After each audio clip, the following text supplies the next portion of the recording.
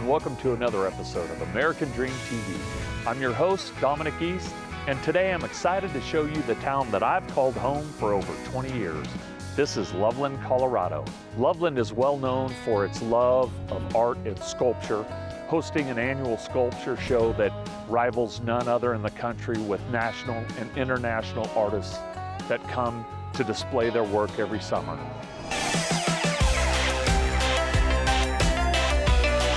The city of Loveland really embraces the art culture, specifically sculptures, hosting one of the largest sculpture events annually here in town. This is Benson Sculpture Park, where that event is held, which is one of 3 sculpture parks within the city. Over 300 pieces throughout the city of Loveland are scattered amongst the entire town for both visitors and residents to enjoy. But Loveland's not just known for its sculpture and art. It's a wonderful community to live in. It has many outdoor activities, wildlife, and we're at the foothills of the Rocky Mountains and the gateway to Estes Park.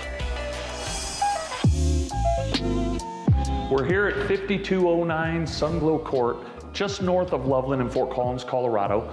This is a product built by Rhodes Builds, and we've found a lot of second-time home buyers are very attracted to these products. This is a lock and leave, which has become very popular with folks that are still wanting to live somewhere else but enjoy Northern Colorado, maybe on a part-time basis or just to visit family and friends.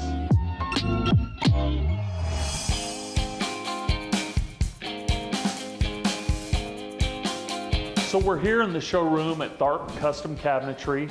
And more over the past few years, I've seen in my custom home sales that clients are really stepping up the volume of custom cabinetry they're adding to their homes. It seems like the budgets are growing more and more because honestly, at the end of the day, the kitchen is the heart of the home, and we all know that. When someone walks in and says, I'm designing a new home and I want to pick out my cabinets, what does that look like? How do you walk them through the process? And just give us a quick overview of what that might be.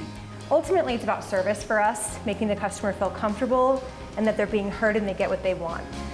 Would you say the average customer walks in your doors and knows exactly what they want? No. Or would it be the opposite? It's a combination. Okay. Sometimes customers come in with a ton of Pinterest pictures and they know exactly what they want. They already have kitchens drawn up.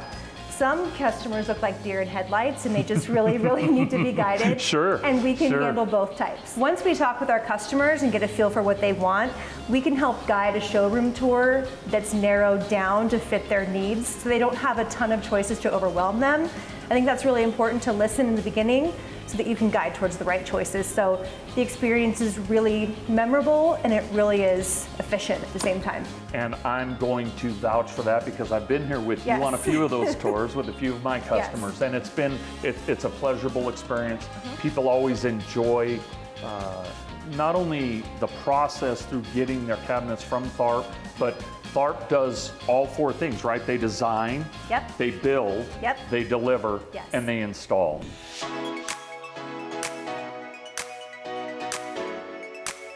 The way that we run our business, you can see everything is real well organized.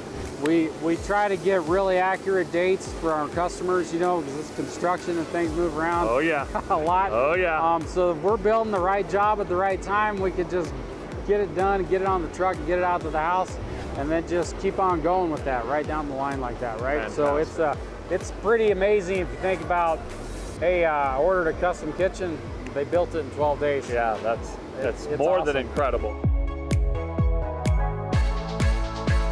The process is controlled from beginning to end. That way you can control the outcome. Correct. Fantastic. Well, Leah, thank you so much. It's been a pleasure talking with you today. Yeah. Absolutely. Thanks for the tour. Thank you. You have a good day. You too.